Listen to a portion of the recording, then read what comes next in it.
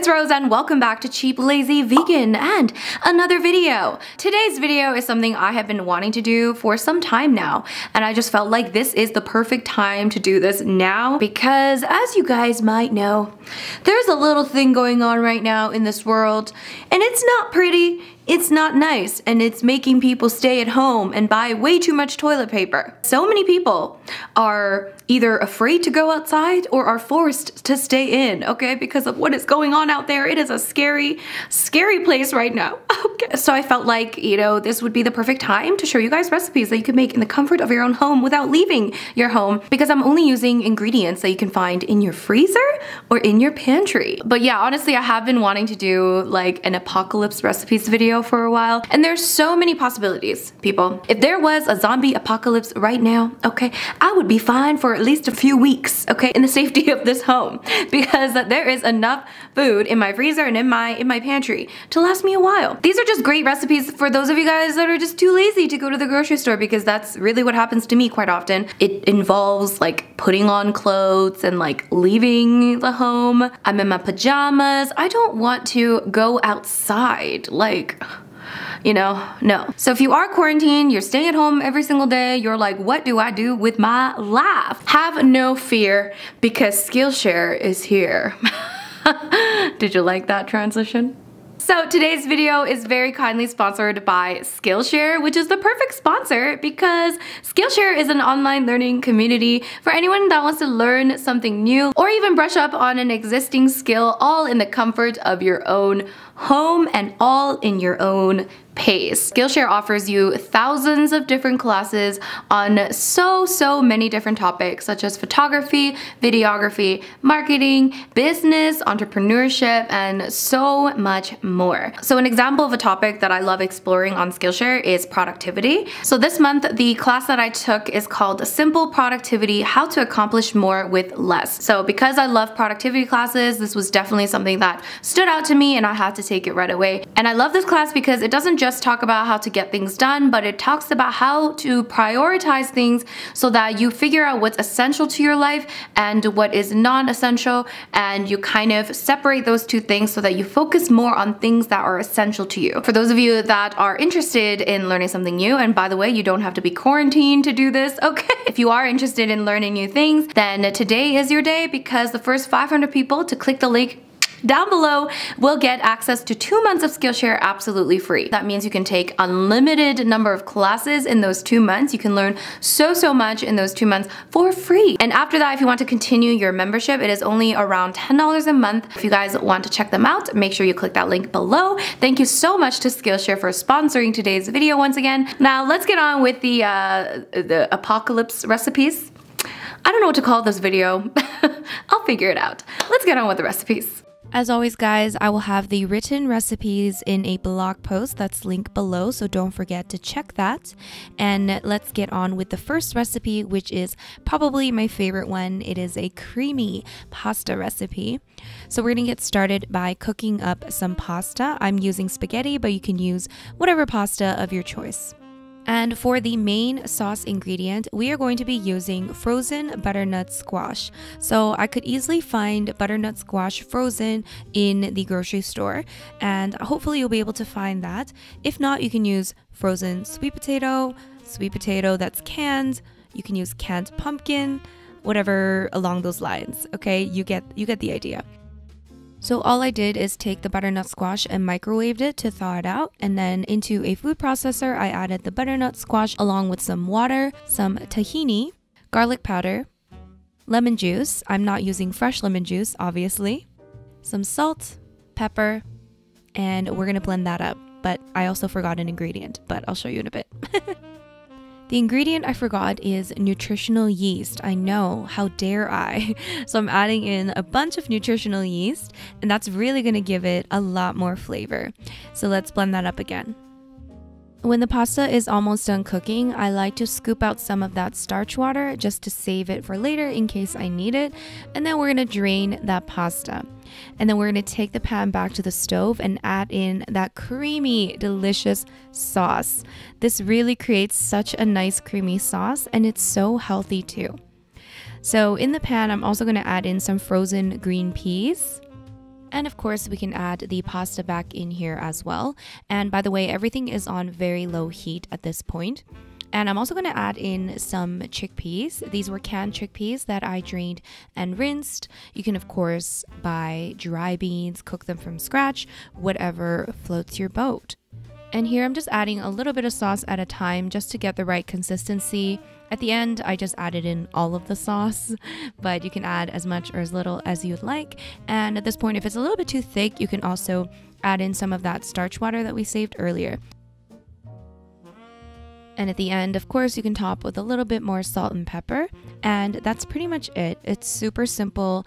This was so good, so creamy. I'm definitely going to make it again, even if I'm not quarantined, okay?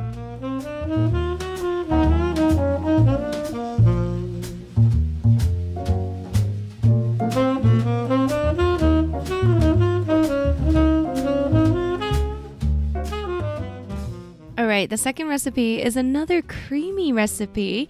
It is a creamy tomato soup recipe. Yummy! Let's get started. First thing we're going to do is heat up a pot on medium heat, and I'm going to add in some vegan butter. Now you can use a vegetable oil instead if you don't have vegan butter. I always happen to have vegan butter in my fridge now, so that's what I'm using. So we're just going to let that heat up a bit, and then we can add in some flour. Now, this is going to create a roux, and a roux is something that you can use to thicken up a sauce or a soup, whatever it may be. I'm not an expert, guys, okay, but this works, okay? It's super simple and it works. So I added in equal parts of the butter and flour, and we're gonna whisk that together, and that's gonna create this like strange looking paste. Once we have that nice paste, we can add in some tomato sauce. So I'm using this canned tomato sauce, and I'm going to add it in a little bit at a time while mixing things together. And because we created that roux, it's really going to help thicken up that tomato sauce. So this is a great way to create a creamy sauce, a creamy soup, something like that in a very easy way. And another little side note, it is so great to have canned tomatoes, tomato sauce, tomato paste, those types of things in your pantry at all times because they're so versatile. You can use them for so many things like pasta sauces, soups, chili, whatever it may be. So I highly recommend stocking up on those. So after we add in all that sauce and it's all nice and thick, I'm going to add in some water just to thin it out a little bit so it becomes more of a soup. And to add some more flavor, I'm going to add in some Better Than Bouillon vegetable base. This is basically like a veggie stock, and I have it in my fridge and it lasts forever. So I'm going to add that into this mixture. You can of course add in veggie stock powder or a vegetable stock cube, those kinds of things. And now let's add in a little bit of garlic powder as well as a little bit of sugar, and we're going to mix that well. Now feel free to give this a little taste and see how you like it. Now if you think it's a little bit too acidic, you can add in a little bit of baking soda, and that's really going to help get rid of that acidity. But it's up to you. You could also add in a little bit more sugar, or you can add in some more spices. Again, totally up to you. Now you can eat it as the creamy soup that it is, or you can add in a few little chunks in there. I added in some beans as well as some more green peas. Now, this is obviously not a sufficient meal. I would recommend having this as a side or a starter to your main meal. You could have it with a sandwich or wrap, whatever it may be. But this is just a great way to make a very nice, thick, creamy tomato soup.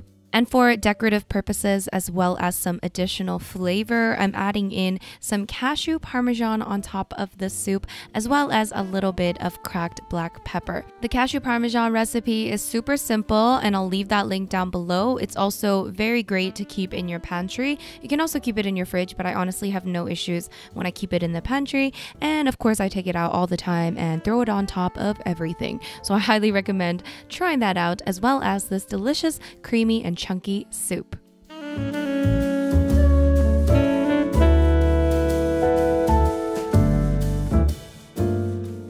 The next recipe I'm going to be making, I'm going to call it a quinoa power bowl. Yes guys, we're going to take 1 cup of dry quinoa, 1 1/4 cup of water, 1/4 cup of salt, and we're going to bring this to a nice boil.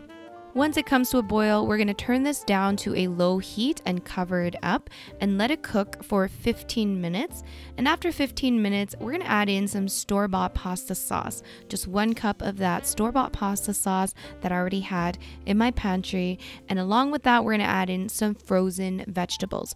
Frozen vegetables are amazing to have around. They are so handy and perfect for those lazy days that you don't want to go shopping. We're going to add that in along with some basil as well. And we're also going to add in some black beans. I'm using canned beans once again, but once again, you can cook some beans yourself if you would like. I'm just going to rinse it out and we're going to drain it. And then we're going to add in a cup of that into this mixture.